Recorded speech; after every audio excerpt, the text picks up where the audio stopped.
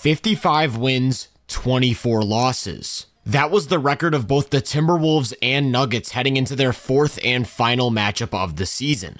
The catalyst behind Minnesota's success has been a near flawless defensive season anchored by the favorite for Defensive Player of the Year. Through 79 games, they had held opponents to 109 points every 100 possessions, nearly 7 points better than the league's average, which would land 16th in NBA history. On the other side, though, was the frontrunner for his third MVP, Nikola Jokic, who continues to build his case as one of the best offensive players ever. Like in most of their matchups, the Wolves started Gobert on Aaron Gordon, but without Towns, that left Naz Reid who got the Jokic assignment. Of course, the idea is to have Gobert playing free safety, roaming the baseline so that he can take away the basket. And the reason this works as well as it does is because Gordon's not a threat to shoot, so when Rudy sags off without closing out, he's not gonna make the defense pay. As for Reid, he's got some great defensive qualities. He's quick on his feet and has incredible length, here poking the ball right out of Jokic's hands to force a turnover. The biggest difference between him and Cat in this specific matchup though is physical strength. When Jokic operates out of the post, he has no trouble at all working his way in close for a bucket. On this next one, it's a deep post seal early in the possession, and because Rudy started up top, it's an awkward rotation for him to come down and help. Jokic catches and patiently waits for the perfect opportunity to drop in 2+ a foul. After that, Naz Reid took his first break of the game, to which Minnesota went with Gobert as the matchup. Of course, his natural instinct as a defender is to prioritize the paint, so when Jokic puts him in inverted pick and roll, he's left with a ton of room to set up from 3. They can also go to a more traditional pick and roll, where Rudy plays drop coverage to near perfection and baits Reggie Jackson into forcing a tough shot. Only helping off of Jokic to contest the ball left the defense with nobody to keep him off the glass. Once Rudy checked out, Naz entered to play the 5, and the Wolves tried yet another look, now with Kyle Anderson on the big fella. Now Rudy's paint presence is missing, so when Denver goes to some set action, KCP essentially walks into a layup. The real problem here is that Anderson simply isn't big enough to offer real resistance against Joker. After establishing deep position, all he has to do is turn and finish through contact for another chance at 3. Despite seeing 3 different looks, Jokic cruised his way to 11 first quarter points on 5 of 6 shooting. But without him in the game to start the second, the Nuggets had no counter to Gobert's drop coverage. On this one, Reggie's looking for a lob to Gordon, but the 3-time Defensive Player of the Year plays it perfectly, and the result is an awkward layup attempt. Here it is again. Gordon angles the screen in a way that allows Reggie to build downhill momentum, only to run into a skyscraper that's waiting in front of the rim. Rudy completely took away the paint during these minutes. First, he leaves Gordon to not let Reggie get a shot up, knowing that he doesn't have to close out hard. Gordon drives off the catch, and once again that attack leads to nothing of substance.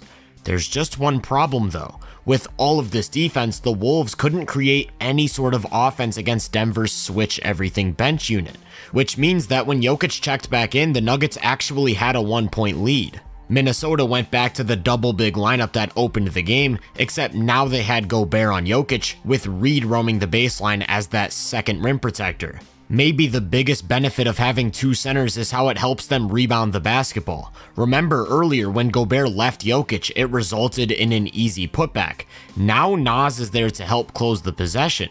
And with Rudy on Joker, that means he's almost always going to be involved in the primary action.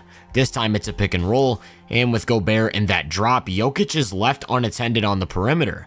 Jamal misses him though and instead probes across the lane, where Rudy's masterful positioning gives McDaniel some time to recover and force a turnover. Joker countered Gobert's paint protection by attacking him out in space. Here he uses a live dribble to drive left, setting up a counterspin back to his right for a soft touch finish. These plays were a mixed bag of good and bad. This time he catches it in the middle and tries his signature floater, only to get denied by that 7'10" wingspan. After a few minutes, Reid checked out and the Wolves tried yet another new defensive look. It was back to Kyle Anderson on Joker, but this time with Gobert roaming so that he can't just bully his way to easy offense at the rim. And now the problem becomes that short mid-range game as Kyle isn't big enough to contest. He also can't competently defend him in the low post without fouling. We're talking about a near 60-pound difference in weight. Either way, it felt like Minnesota did a very good job of defending Jokic in the first half. They tossed different looks at him, shut off the paint from his teammates, only for him to end up with 17 points and 3 assists on 79% true shooting. But the best was still yet to come. It was back to the original matchups opening up half number 2, and the Nuggets started with their old faithful two-man game as Murray turns the corner for a floater. Jamal really caught fire during these first couple minutes, here using a sliver of room to pull up for a 3. And when he gets going like this, it forces the opposing big to play a more aggressive coverage against the screen. Leaving Jokic with a numbers advantage might as well be a death sentence though. Step up and he's lobbing it to Gordon, but on the next one that second rim protector doesn't commit to him on the roll, so he steps into one of his uber efficient push shots. The key here is that Jokic can pressure the defense in so many different ways. This time he doesn't even have the ball, and as Gordon sets up action, the movement of both him and Murray confuses the defense, leaving MPJ with a free 2 points. And then you'll see him initiate some off-ball action from up top. He hits Gordon in the middle, who flips it right back while screening. Reed goes under, and I think you already know what that means. When Gobert checked out, the Wolves once again tried going to Kyle Anderson.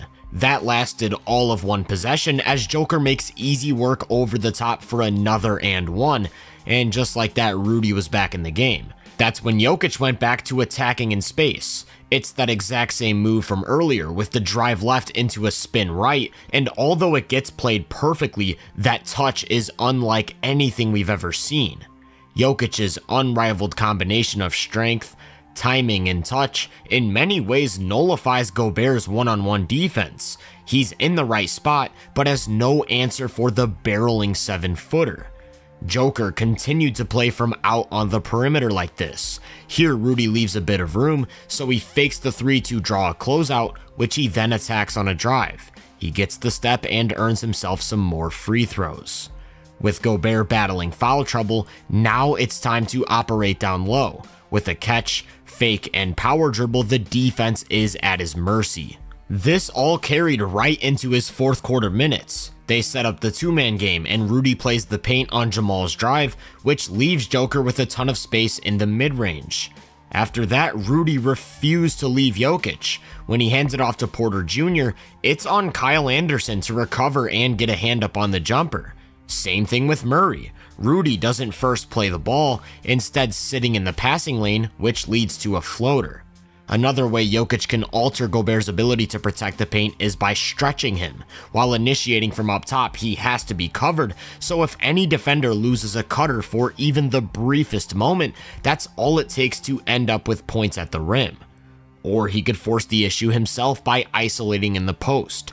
This time it's more about finesse on the move than strength, but it once again comes down to perfect timing as he patiently waits for an angle, and most importantly, that soft touch off the glass. In a last-ditch effort to keep the ball out of Jokic's hands, Gobert jumps the next entry pass, but to no avail as he instead catches with a runway, forcing McDaniels to send him back to the line.